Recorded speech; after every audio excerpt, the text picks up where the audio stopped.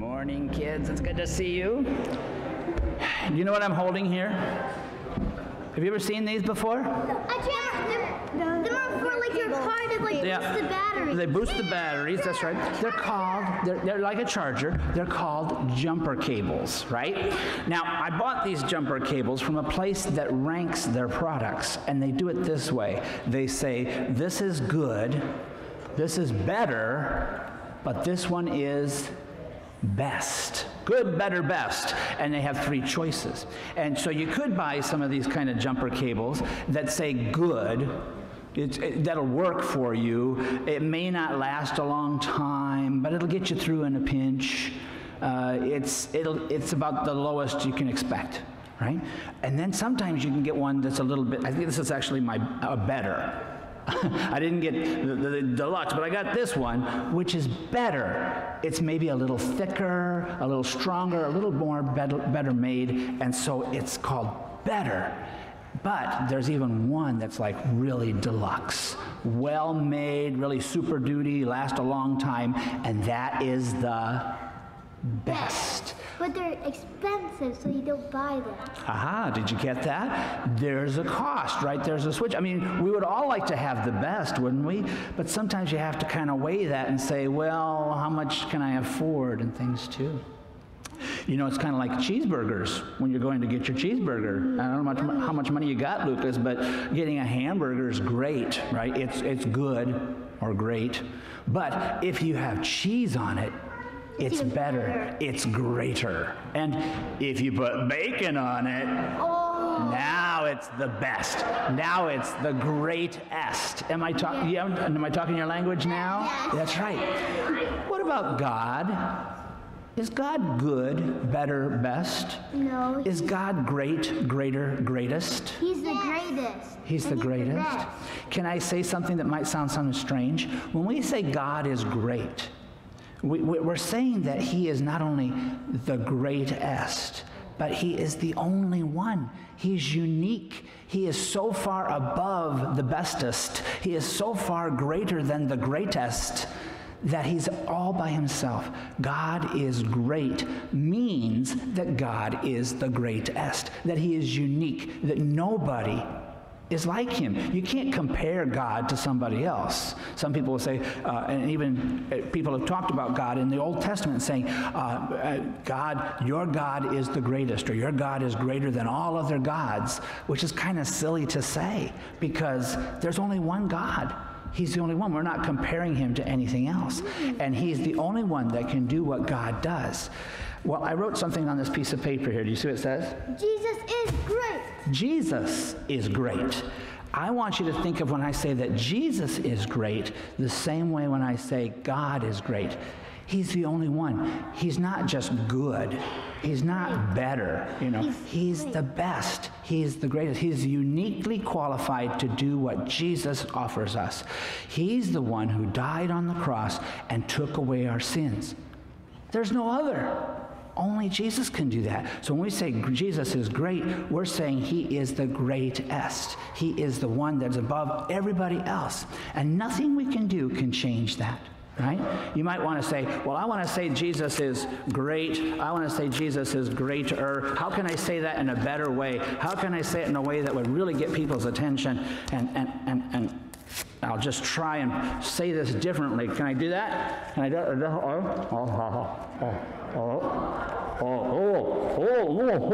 Sharpie in there.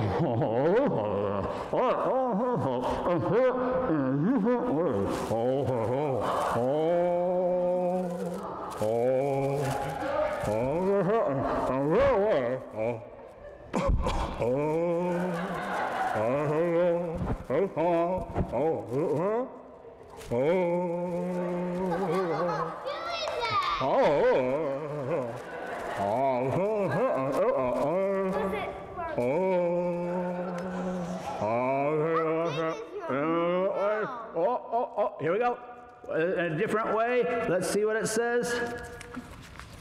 What does it say? Jesus is great. It says Jesus is great. He's the only one. He's the only one. I can't say it any better than that. All righty. Let's pray, kids. Lord, you are great. God, Abba, Father, you are great. We say that knowing there is no other. You are in complete control. You love us. You died for us.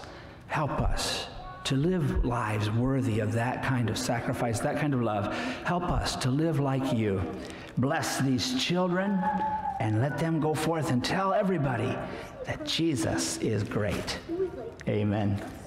Okay. Our Heavenly Father is the good Father.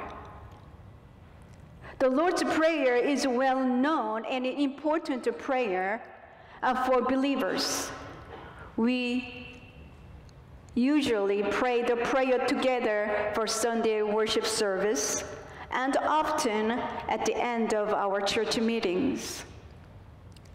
The first line goes like this: Our Father who art in heaven. Who is our Father in heaven? Who is the God we call our Father in heaven? In fact, the Bible never attempts to prove the existence of God. Rather, it assumes his existence from the very beginning in Genesis chapter 1, verse 1. And what the Bible does is reveal the nature and character and work of God. Our Father in heaven reminds us whom we pray to, whom we talk to. We don't pray to an unknown God or image or to our conscience. We call the God Heavenly Father. And in the Old Testament, people refer God as Elohim or Jehovah. But in the New Testament, Jesus refers to God as a Heavenly Father. So how much do you know about our Father in heaven? How much do you know your Heavenly Father? Let us read the nature of God that you will find the bulletin insert. Nature of God. Our Father is infinite, incomparable, and unchanging. God exists everywhere, knows everything, and has all power and authority. And let's read the characteristics of God together. God is just, loving, truthful, and holy. God shows compassion, mercy, and grace.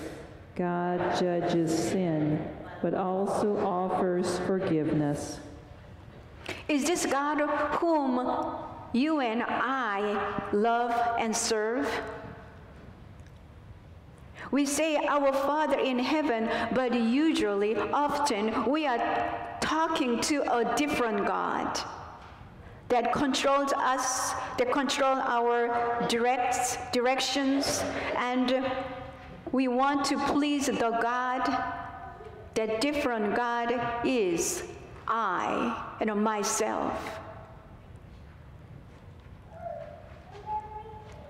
A pastor said, a selfish heart is a heart that only cares about the Holy Trinity, that is, me, myself, and I.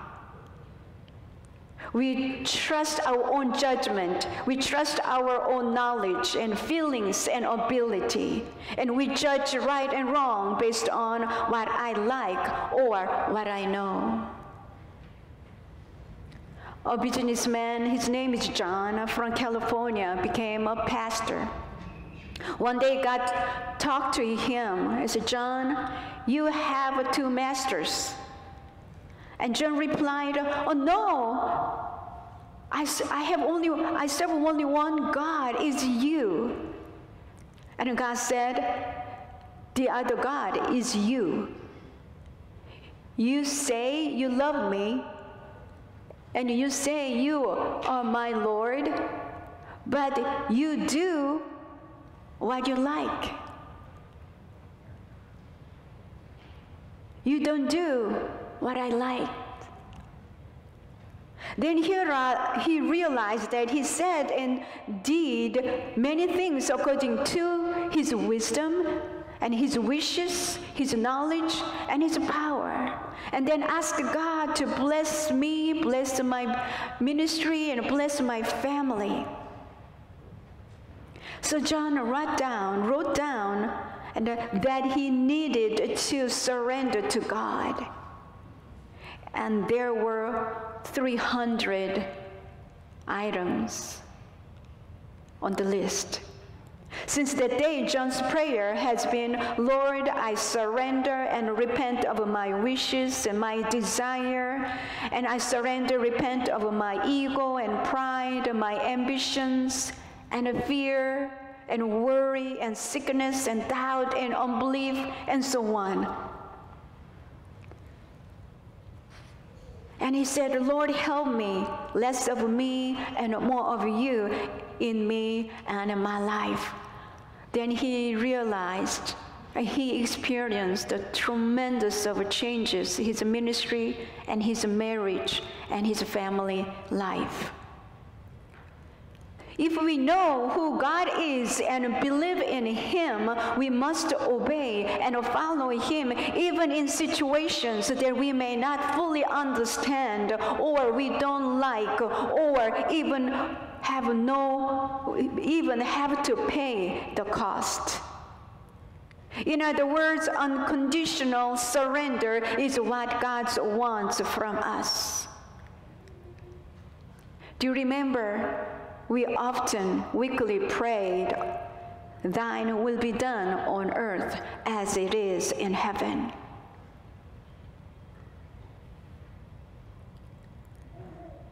Who is your Lord? Jesus or yourself?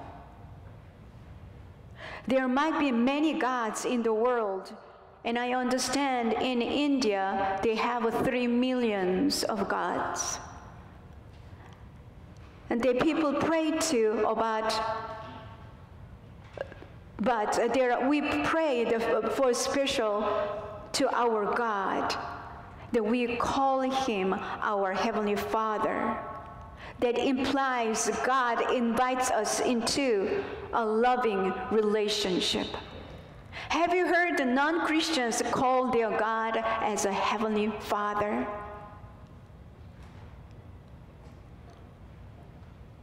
Let us read Romans chapter 8, verse 15 together. So you have not received a spirit that makes you fearful slaves. Instead, you received God's Spirit when He adopted you as His own children. Now we call Him Abba, Father. Since God is our Heavenly Father, He teaches His children, guides His children, loves His children. And when His children go astray, He disciplines them and leads them in the right path. Our Heavenly Father provides a need for His children, holds their hands, and reveals Himself to them. As GPS helps us to get to the place where we wanted to go, our God is our GPS. Let us read Proverbs chapter 3 together. Trust in the Lord with all your heart, and lean not unto your own understanding. In all your ways acknowledge Him, and He shall direct your path. This gives us comfort and encouragement in times of uncertainty, personally and as a church and as a denomination and as a nation. When we cannot see the obstacles or it seems there is no way out in the way, God does see and God does know. And God wants us to and will direct our path if we let Him. If we let Him. To receive God's guidance, we must acknowledge God in all we do, and we must surrender our plan and our will. There are 3 conditions in today's text that determines His guidance. Number 1 is, in all your ways acknowledge Him, in verse 5 we just read. This means not only when you want, but on every step of your journey. Daytime, nighttime, at work, at play, at school. In everything you do, you must acknowledge God.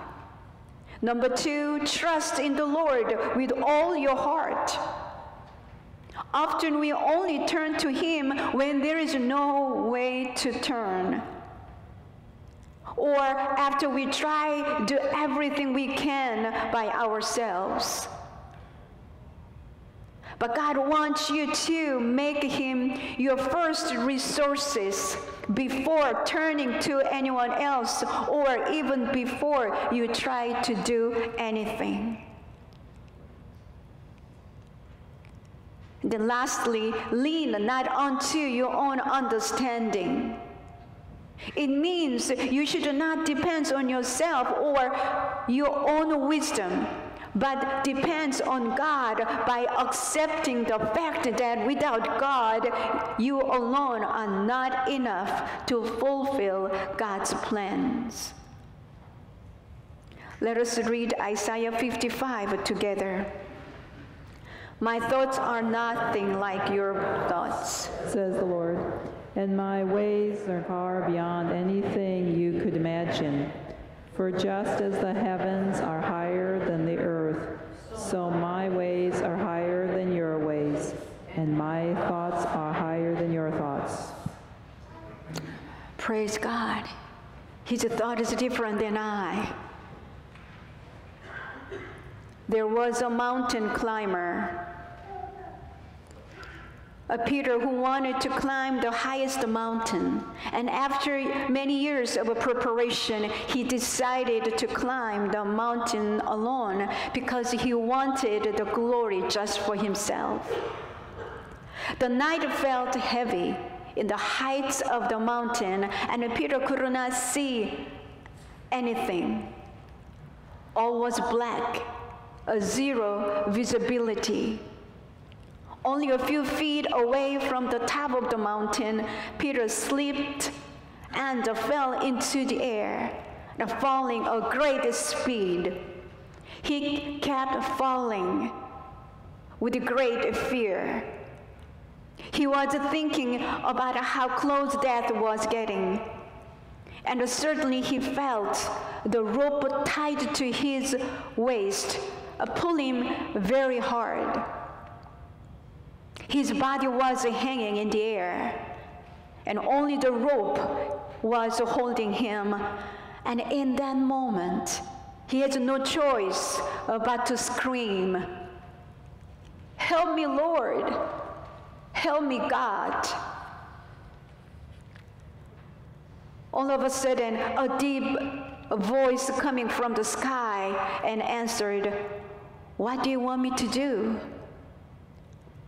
And Peter answered, "Save me, God." And God said, "Do you really think I can save you?"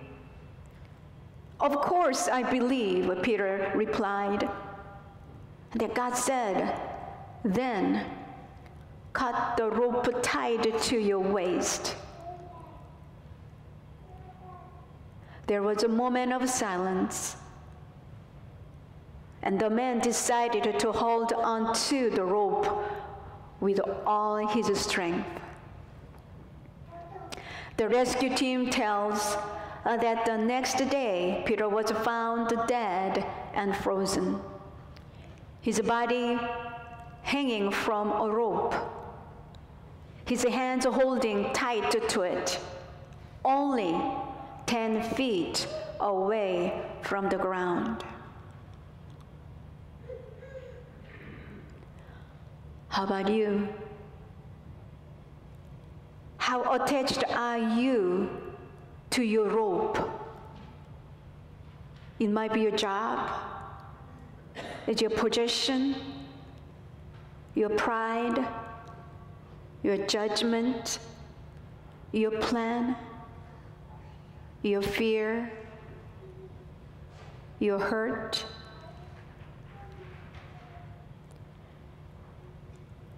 Unforgiveness. Will you let go? Don't ever doubt the things from God who you call our Father in heaven. Our Father in heaven distinguishes from our earthly father, biological father, stepfather, godfather. The earthly father are not perfect, but our heavenly Father is perfect. Our earthly fathers may abuse us in different ways, but never our heavenly Father. Our earthly father may not keep their promises, but our heavenly Father keeps his promises. Our earthly father may not forgive us, but our heavenly Father forgives us when we repent sincerely. An earthly father cannot be with us forever, but our heavenly Father is with us forever.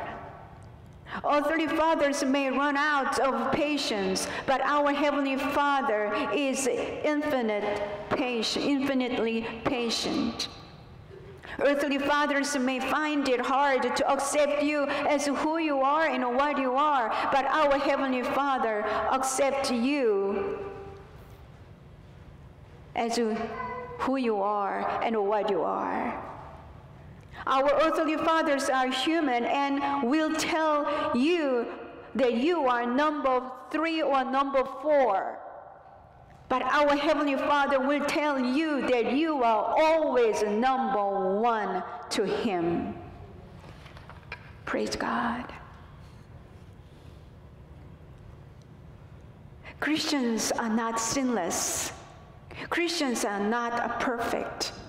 Christians continue to struggle with the sin, even fall, but in the midst of weakness, God is working, God is teaching and disciplining and bring maturity and holiness. But in this journey, we must trust in God, who is our good Father, who is perfect, who is all-knowing, and who is all-powerful. Our Father in heaven is holy and just. He knows what He's doing. He is the only one who has the final word to judge, even in the situations we do not understand nor make sense. Do you know our Heavenly Father in heaven? Do you know Him? And do you believe in Him? Do you let Him be your Lord?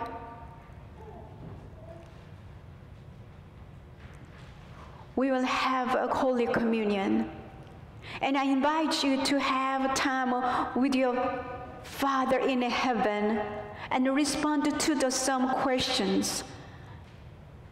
The questions are, is our Father in heaven is really in charge of everything in your life, in your children, in your family, your dreams and plans, and fear or pain,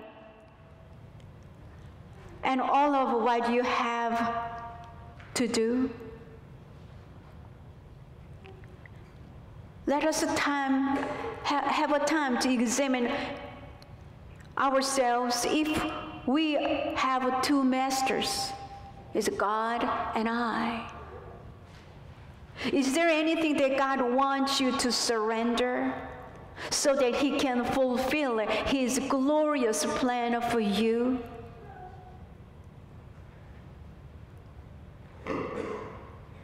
Do you trust God and acknowledge Him in all your ways? Or do you hold tight to your own rope, whatever it might be?